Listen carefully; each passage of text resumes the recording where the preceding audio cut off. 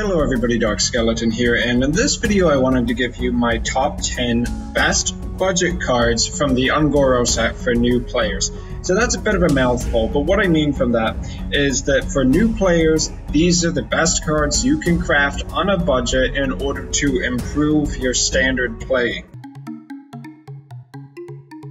So getting started at number 10, we have Ravenous Pterrodax. Now this is not one of the best cards in the set, but why it's in the top 10 list is that a lot of newer players are going to naturally tend towards decks that have a lower total dust cost. So one of those decks is the classic Zoo deck, which revolves around playing the best early game minions that you can, possibly followed up by cards like Doomguard, in order to empty out your hand, establish board dominance, and then rely on your hero power as a warlock. The Ravenous Pterrodax is a pretty good card in Zoo.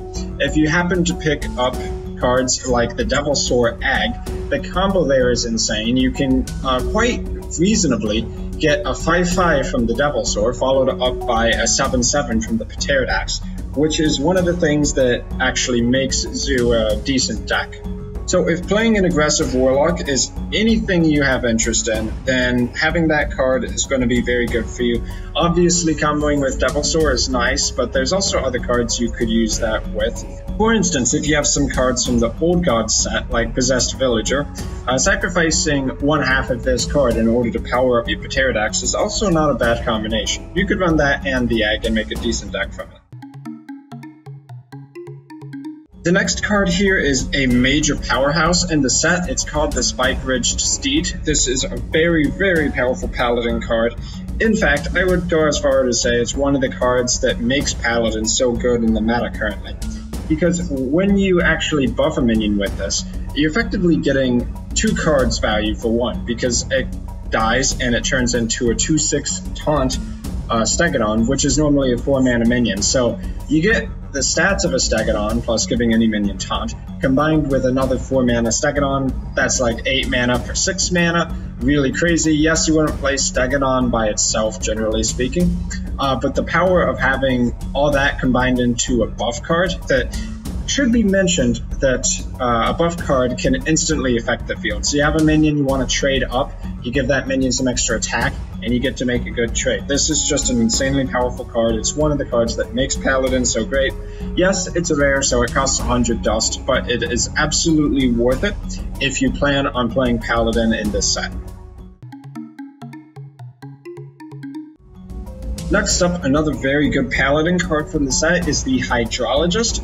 Now, there are several Paladin variants that exist out there, but most of the competitive ones currently are using some form of Murlocs, which can range anywhere from just Hydrologist to including some of the other Murlocs from the set, as well as some of the classic Murlocs, such as the Rockpool Hunter.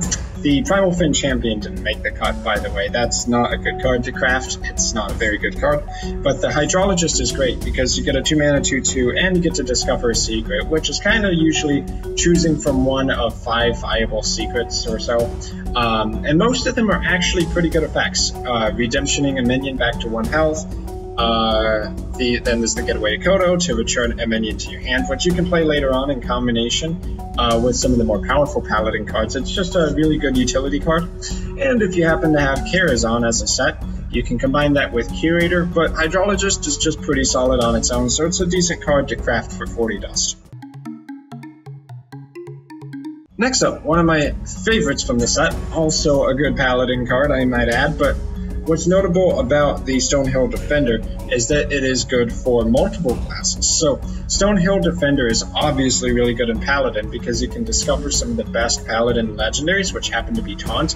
So you would definitely include Stonehill Defender in a Paladin deck. But you can also play it in classes like Shaman for the ability to get Wide Eyes and Earth Elemental as discoverable taunt cards.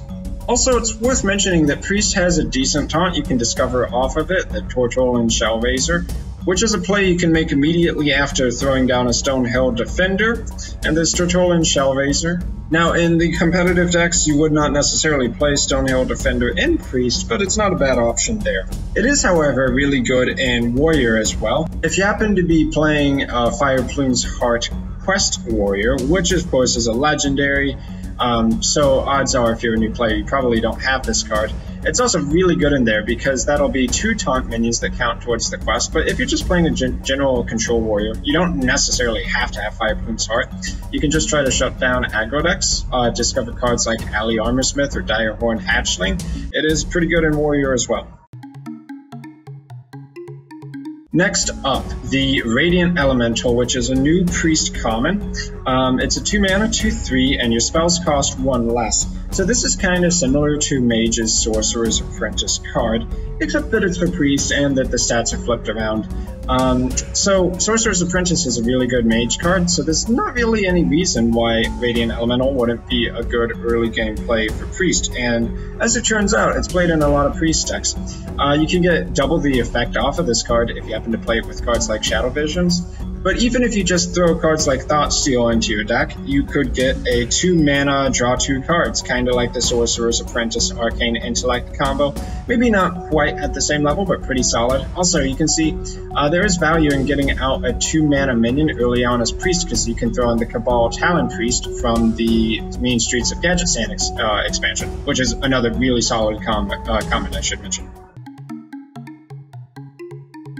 So next up, the Jeweled Macaw is a 1 mana 1/1 and a really strong hunter common that was added in the set.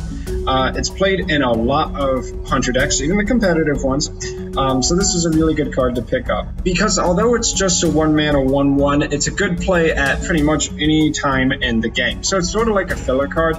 And even if you get it later on, same with Stonehill Defender, you'll be able to fill your hand back up with another random beast, which could be anywhere from a Savannah Highmane to another Jeweled Macaw to that new 9 mana 6/10 Taunt Mammoth. But with early game plays like Jeweled Macaw and Alley Cat, you really can't go wrong in Hunter deck. You'll see these all the time. Speaking of early game plays, next up we have the Firefly, which is a neutral 1/2 battlecry, add a 1/2 elemental to your hand. So interestingly enough, most elemental decks didn't really make the cut in this expansion, but this card still has plenty of use in more aggressive decks. You can play this in a hunter deck in combination with cards like Direwolf Alpha to basically trade up into an opponent's 2-drop, making this effectively a 1 mana 2/2 once you throw down that Direwolf. And you can also play it in decks like aggressive druid decks, where having a bunch of these little guys you can play becomes really valuable when you can buff them up. And similar to that, Evolve Shaman also happens to play Firefly. Great with Flame Tongue Totem and great with Evolve, having more minions to buff up and possibly Bloodlust, possibly Evolve. It's a really solid card. And also, if you do happen to want to play an elemental deck, even though it might not be top tier, this is a great card to have because it gives you 2 chances to activate those other elementals, which require you to play an elemental on the previous turn to get their bonus effect. Now this brings us to Mage, which has the Arcanologist, a new 2 mana 2/3 common, where Battlecry, you draw a secret from your deck. This is a very, very powerful card. And it's also great in Arena. So if you are able to put this into your constructed deck, it makes secrets a lot better because any secret is basically going to be drawn for free. Remember, a 2 mana 2/3 is kind of an average stat line for a 2 mana card. So getting an immense effect like drawing a card, and even more specifically drawing a very specific card in your deck, because you're only going to have 1 or 2, maybe 3 types of secrets in your deck, is insane. It's selective draw on top of a good body. Cards like Loot Order wish that they were a 2/3 draw card as a death rattle. I think by far this is the strongest mage common in this set. Now here's another defensive card which is really solid in a lot of decks, the Tar Creeper, a 3 mana 1/5 Taunt Elemental, and this gets +2 attack during your opponent's turn, which means that if you are playing a defensive deck where you don't really need to do lots of damage to your opponent, then this is going to be a 3/5 Taunt Wall for 3 mana. You could compare this to Sinjin Shieldmaster, which is a 4 mana 3/5 Taunt Wall. The only difference is that the Sinjin doesn't lose 2 attack when it's on your turn, but if you're playing defensive, you don't really care about that. Another icing on the cake here is that it's an elemental, which means if you are playing an elemental package deck, you'll have synergy there, which is a nice bonus on top of things. But people like to play Tar Creeper just in defensive decks purely because it's a really hard to get through wall. It's got great stats for 3 mana if you are relying on your opponent attacking into your minions as they try to get to your face. Finally, in my opinion, the best budget card for new players in this set is going to have to go to Crackling Razormaw. This is a 2-mana 3/2 common for hunters, where Battlecry you adapt a friendly beast. So the idea here is that you would play a card like Alley Cat or the previously mentioned Jeweled Macaw on turn 1. You follow that up with Crackling Razormaw, and you get to adapt that minion. So what adapt means is you pick from one of 10 effects. Well, actually, you get to pick from one of 3, kind of like a Discover effect, but there's 10 possibilities that can show up there, which range from +3 attack, +3 health, Divine Shield, Stealth, Taunt, all kinds of different effects, and most of which are going to be beneficial for you if you can land it on a minion. Which means that as a solid stat line, 2-mana 3/2, average, kind of like a 2-mana 2/3, you have the likely potential of getting an extra +3 attack, +3 health, possibly a Wind Fury, all these effects which can be crazy or even devastating in certain circumstances, like Poisonous, the ability to instantly trade into a bigger minion. It just makes Crackling Razormaw a crazy hunter card. This goes in every single hunter deck at the moment, as far as I know, and it's a common, which means you cannot go wrong with this. Hunter is an easy to play deck.